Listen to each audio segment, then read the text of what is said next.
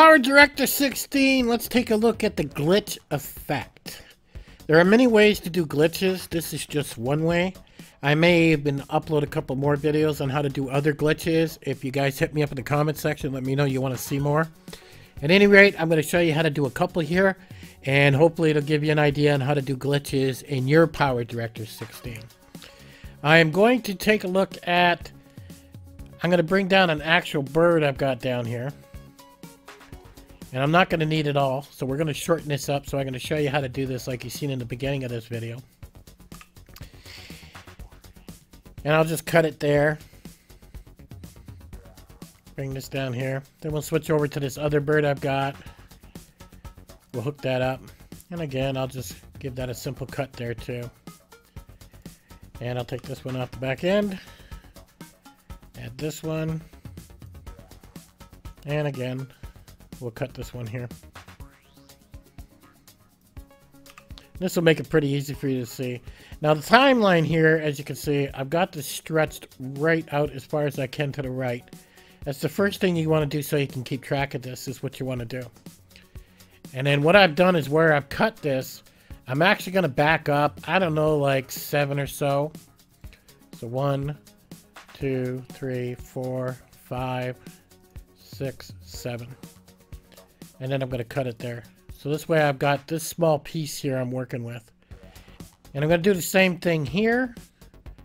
I've got the same thing going on. I'm going to back it up 7. 1, 2, 3, 4, 5, 6, 7. And then I'm going to cut it there.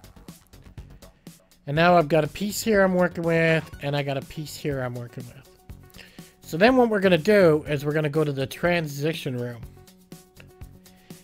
Now, in the transition room, I may have some I've downloaded. I'll have a link in the bottom, so you can actually click and go download some other transitions for free off the Powerdirector's website. And you can do the same thing there. But if I go to my favorites, I've got some here. One I have is called Interference. Interfere, the other one's Interfere 2. There's another Interfere. I mean, I've even got an X-ray type of one here. And you can even combine these. So in here I've got an actual roll. So I can bring this down and I'll drop it, say just before. I didn't put it on this side. Okay, because I want it to be when it transitions into the actual video when I get that glitch. So I'm going to put it there. And that's going to get it. So then I'll use, I don't know, maybe I'll use this one here. And again, I'll do that here. So now I've got actually 2 glitches happening here. So if we play that real quick, and you'll notice it kind of switches, that one kind of went black there for a second. So I may not even want to use that glitch, so let me delete that one. And all I did was click it and hit delete. Let's try maybe this one here instead.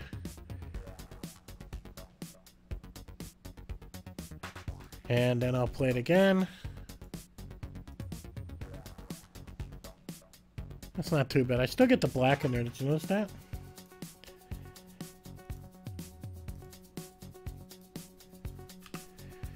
Let me see. Let's try the X-ray one. What's that one look like? Maybe that'd be a little bit cooler. Yeah, that's a little bit cooler.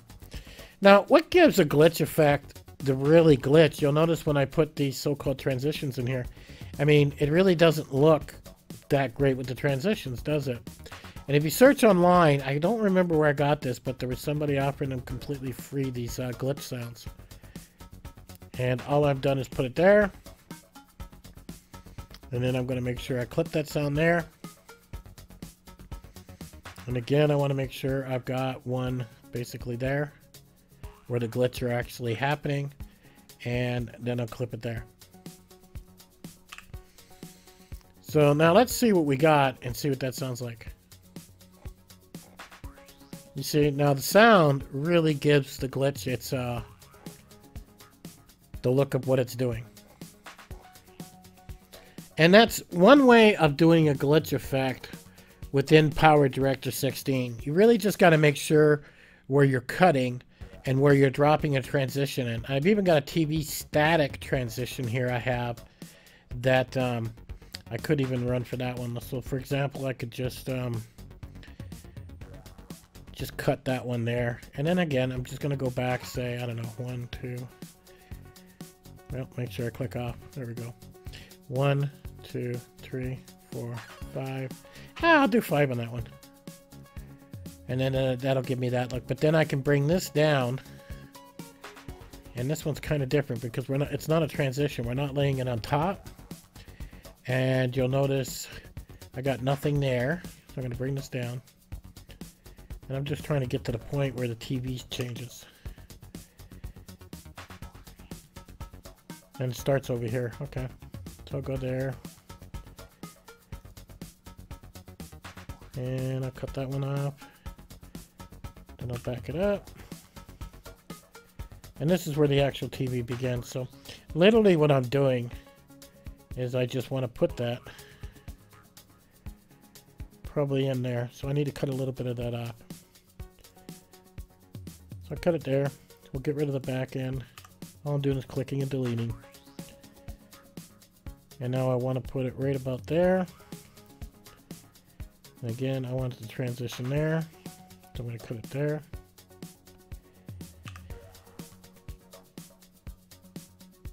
And now I'm going to have it sitting actually there. Okay, and the same thing applies. I'm going to want to just put some sound there, or I could leave the sound. I'm going to leave it actually. So then I come back. And you see it happens pretty quick. Now, at first you look at it and you're thinking, well, it's kind of not. When you actually produce this and compile it, it'll look better, is what it'll look like. But you can make these bigger, longer. You can even run them 2 or 3 times. So I only went back, what was it, like 7 here. I could do 3 of these in a row. And then you would actually see that transition spark more on the screen. Now, at the same time, I could do this too. And here's another quick way to do a transition. You could do what's considered a flicker. And, well, maybe that'll be another video, guys. But this is one form of doing the transitioning into the glitch for Powerdirector 16. And there's many ways to do this. This is not just the only way. I mean, it all depends on which transitions you have. It depends on which screens you got. I mean, and there's even some out there that you can buy to give you different looks if you want.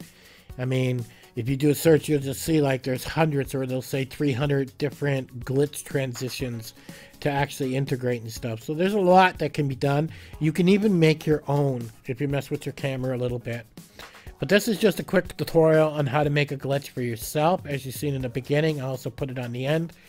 But you can actually see how to do a quick glitch by simply cutting your video in different places and actually using the transition room to get your effects. Don't forget, I'll have links in the bottom to some of this stuff, so that way you know where to get them. And like always, guys, sub up, give me a comment, let me know what you want to see. At any rate, I'll catch you guys on the next one.